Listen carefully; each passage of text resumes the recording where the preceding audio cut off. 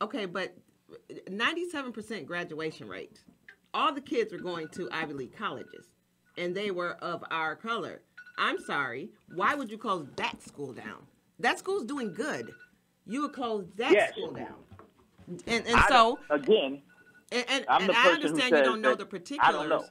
Okay, I get you don't know. I'm saying, so my listeners want to know, in the minds of people who quote unquote don't have any power, which I think we do, have a lot more power than we give ourselves credit for. You know, so I want to know, because I know that your show is going to speak on individual things that are going on in people's lives, but this is a bigger scale. You know what I'm saying? Do you get what I'm saying, Dr. Perry?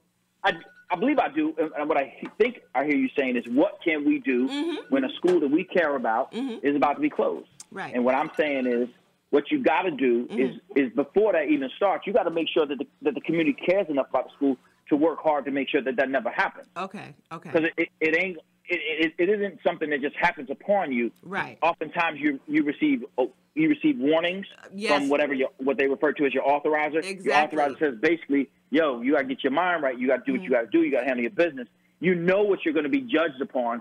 And to be completely honest with you, I am a good school advocate who also runs charter schools. And I make the distinction because I'm for good schools, right? Okay. Regardless of the type. And so I say the same thing. There are neighborhood schools that should have been shut down about 70 years ago. Right, but because they educate Black and Latino school children or poor children, people will let them stay open because they're broken down and lonely, and they think that's the way we need to be. Wow. They don't see the beauty. They don't see the beauty in our community, and because they don't see the beauty in our community, they daggum sure don't see the beauty in our kids. Right. And I'm saying every school that's not serving the interest of our community must be considered for closure. Period.